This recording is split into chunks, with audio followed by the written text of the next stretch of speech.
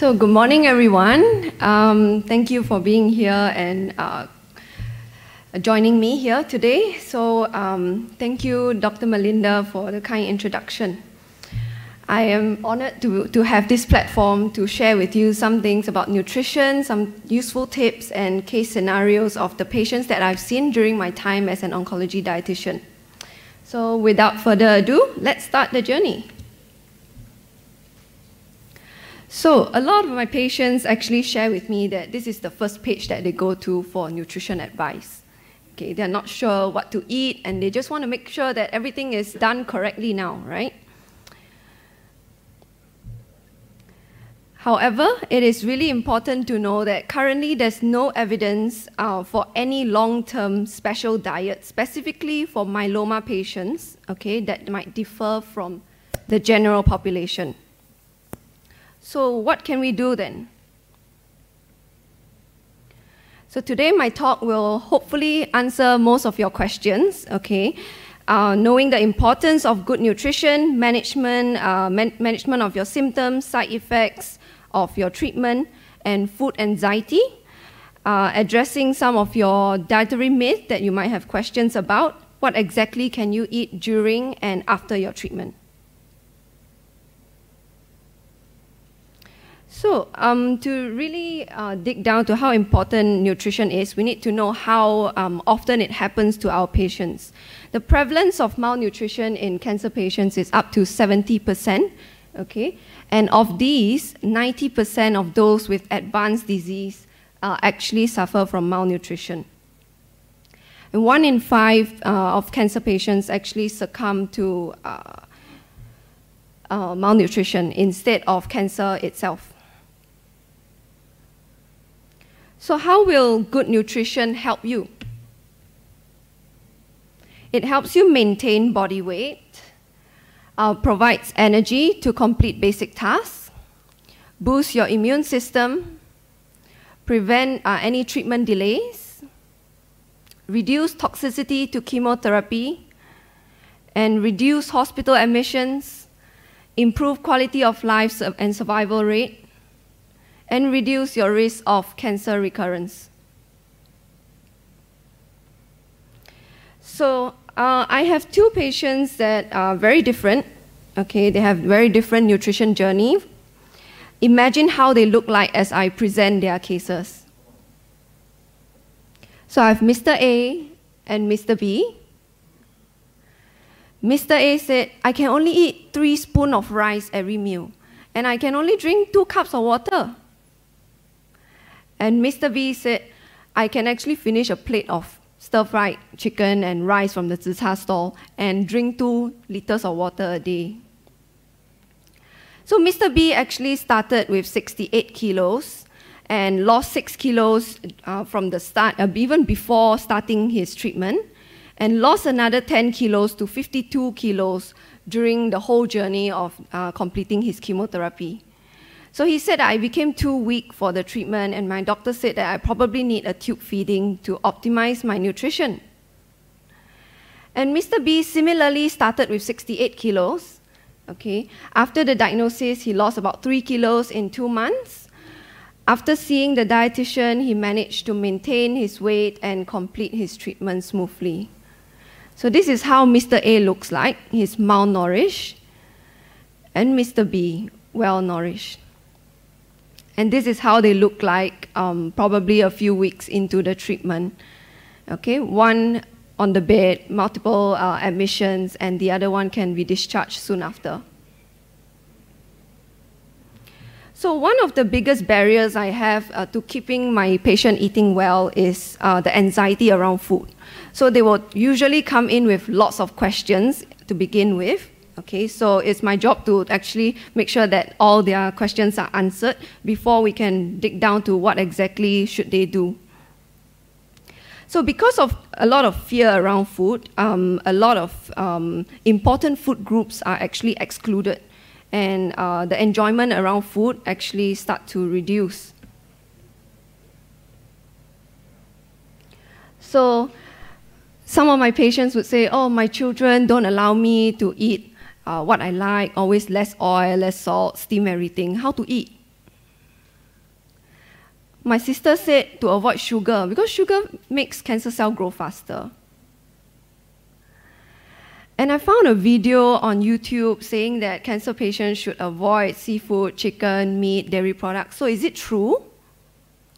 So all these things actually can increase weight loss, fatigue and weakness, risk of malnutrition, and a lot of avoidable confusion and stress, low mood as well, and reduce your tolerance to treatment and quality of life. So if there's any caregiver in the audience, I would really want to take this opportunity to show you how I appreciate your help in terms of giving comfort to your loved ones during this tough, long journey. I think the best way to actually give support is to provide good nutrition. And sometimes it can be quite confusing to know what to look out for in Google, who are the people who are writing that information, if they have any if they even study nutrition from a credible source, okay? So try to reach out to your healthcare professionals if you need any help. So some of the common dietary myths that I have, I won't be able to go through every single one today, but these are the common ones around sugar, red meat, some growth hormones in chicken, juicing, alkaline water, and so on. There are just so many. So today I'll be addressing two of these. Okay, so the most common one would be sugar feeds cancer cells. So how many of you actually believe in this? Oh, I'm quite happy that some of them are shaking your head. Huh? Okay, so actually just to clarify things, what are the scientific background behind it? So all cells in the body actually require glucose, which is sugar, for our body, to function. Okay, this includes your healthy cells, not to forget. So if the body actually lacks glucose from carbohydrates or your refined sugars, our protein and fat stores will be compromised. So they will be used as energy for you to function. And that can actually lead to rapid weight loss, and over time this can happen. So actually the only group of people who need to avoid refined sugars would be those with diabetes. Okay, so the myth number 2, alkaline diet or water.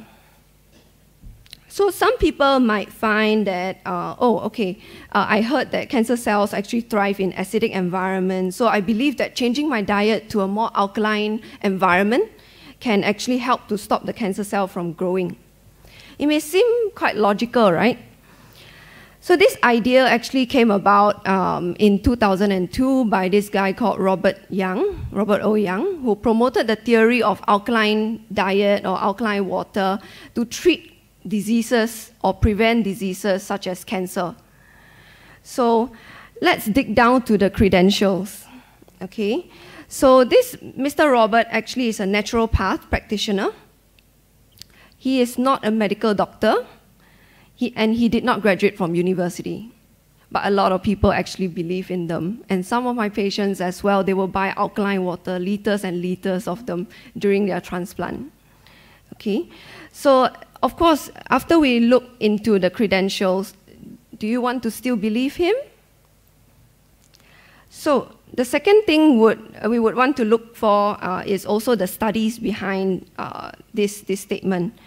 So try to critically analyze the studies. Of course, I don't think that everyone would be equipped with the knowledge to actually critically look into the studies, but you can actually reach out to your healthcare professionals for help. So these studies on this topic actually were done in a lab dish, like you can see from the pink color Petri dish. Yeah. So they actually cannot represent how complex our cancer cells or our tumors function in our body.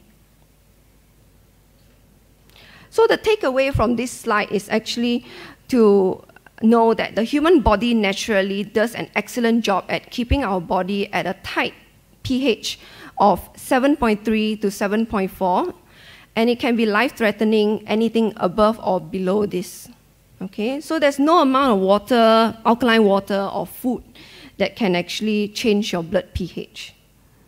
And just for your information on the pH meter on my right, you can have a look at the tap water is actually pH 7, and alkaline water is usually 8 to 9.9. So some of the alkaline water that we can see in the local supermarket would be these 12 bottles of 1.5 liter of distilled water actually costs $5.90.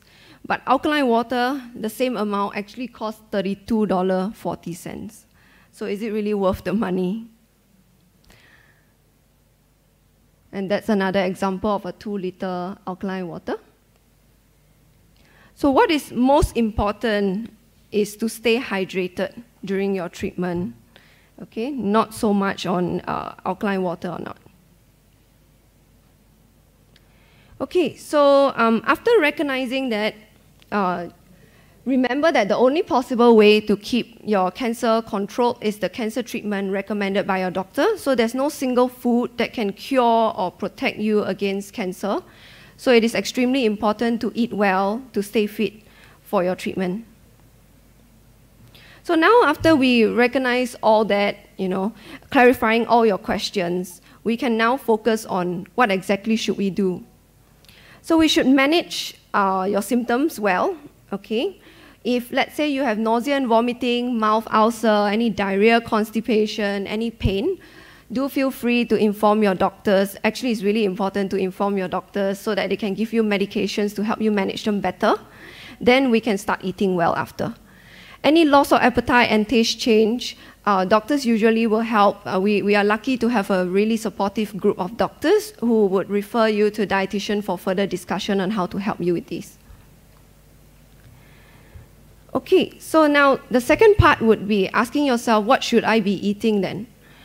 So because the portion size of food usually with loss of appetite is actually smaller than your usual portion, so it is really important to maximize your calorie and maximize your protein. And one of the things that I usually tell my patient is to eat according to time, not hunger. Okay, just look at the clock so that you can have an indication of what time is the eating time, no matter how demotivated you may be, no matter how much you feel like it's a chore. So number 2 is to remove unnecessary food restrictions. I think I've talked more than enough about that just now. So in terms of protein, what is really important is that, like what previously some of the doctors have covered, that we actually have a higher risk of bone pain and restrictions in your movement. So that can actually promote muscle wasting. So what is important is to increase your protein intake in your diet to hopefully slow down the process of muscle wasting. Okay, so some of the good sources here that we have are like maybe well-cooked beef, chicken, pork, some seafood. Usually, if you're on transplant, I would encourage you to avoid crabs or like clams because they are harder to clean due to hygiene reasons. Yeah, fish. And if you're vegetarian, you can try eggs, cheese, tofu, beans and lentils, and soy milk. And if you're losing weight, there needs to be extra effort to make sure that you can try to stabilize your weight as much as we can. So try to fortify your snacks and meals with healthier fats and sugar. For example, the first example I have here is to add some olive oil or sesame oil in your porridge or in your soup, in any of your food. And you can add a slab of maybe butter or margarine onto your maybe steamed items, some steamed corn or steamed sweet potatoes. Okay, you can see how much calorie that adds on already. And you can add a slice or two of cheese on your naan, on your bread. So that can actually add on small but steady amount of calorie for you. Okay, so swap any plain water for calorie-containing drinks. So like maybe fresh milk, soy milk, glucoline powder into your water, some cereal drinks, and fruit juices. Try higher calorie cooking techniques. So just now I mentioned that a lot of maybe people might want to go for steamed food, boil your food, eating extremely clean. But actually this is not the right time when you're on treatment. You need the calorie, right, to maintain your body weight. So for example, pan frying is perfectly fine. You can use healthy oil, like canola oil, sunflower oil. You can stir fry your food, definitely, and sometimes actually treat yourself for some deep fried, chicken. And start taking some nutritional supplements. A lot of the times, my patients find it quite difficult to maintain their weight with food alone.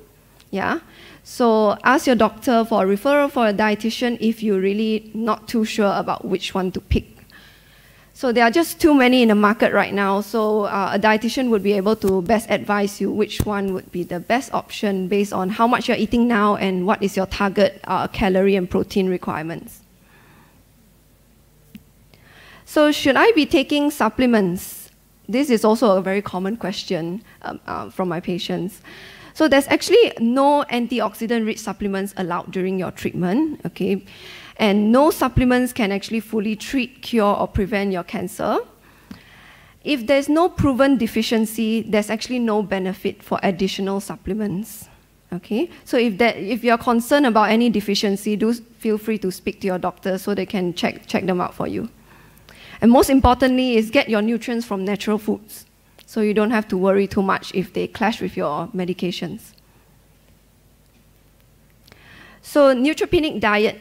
So some of you might heard of this neutropenic diet, a term that is commonly used amongst your healthcare professionals. Okay, so a neutropenic diet is actually a diet to reduce your risk of infection, okay, from the bacteria that you might get from food or drinks. So to avoid salad, for example, to avoid overnight food or food that has been kept out for more than 2 hours, okay, avoid expired food, taking fruits that you can only peel off the skin, any packaged food, try to have those individually packed ones, okay, so that once you eat, you just throw them away, try not to keep them. Separate your chopping board and your knives for the fruits and your raw meat. And if you need to really eat out, try to make sure that you eat out of the food that is prepared freshly from you, basically cooked on the spot for you, instead of those that have been laid out for many hours. So unfortunately, we have to give up on our soft-boiled eggs for something like that. Well cooked, okay? And also be really careful about your preparation methods. Try not to soak your meat in the sink for many hours to defrost. Try to defrost in the fridge itself. Because of the temperature change, it can actually promote bacterial growth if you soak it in the sink for many hours. Okay, so now we come to the last part, which is after the stem cell transplant, what can we do? So continue to avoid raw food for the 6 months. The neutropenic diet would have to be continued for 3 months post-transplant, okay? Healthy eating, of course, that's what we always want to promote to reduce your risk of cancer recurrence. Try to limit, your processed meat, any salt, fat. This is the time when we want to try to eat healthy if your weight can be stable, okay? Limit any alcohol intake, increase your fiber intake, maintain a healthy body weight, and increase physical activity. So you might have heard of this healthy eating quarter-quarter half share dance, yeah, from the HPB, Health Promotion Board. So this is actually to promote healthy eating. Half of your plate should be your fiber, fruits, vegetables. A quarter would be whole grains, your brown rice, your high fiber, basically carbs. And chicken, fish, your protein would come under the blue section. With a special focus on antioxidants, because we have to improve, it actually has been shown to improve DNA repair and reduce oxidative stress and inactivate any process of producing cancer cells. So you can see that different colors of fruits and vegetables actually give you different antioxidants, like red will be lycopenes, anthocyanins from your grapes, for example. So how can we forget about hawker food? Right. So these are the ones that we might usually like, but not so good for our health. Yeah. It's okay to treat yourself once in a while, But what we want to look at is more of the healthier ones if you have to eat them on a daily basis. Okay, so try to go for those that are less oil. Usually they are soupy. Yeah. So I think that comes to the end of my talk. If you have any questions, I hope that I can address them later. And thank you for your attention.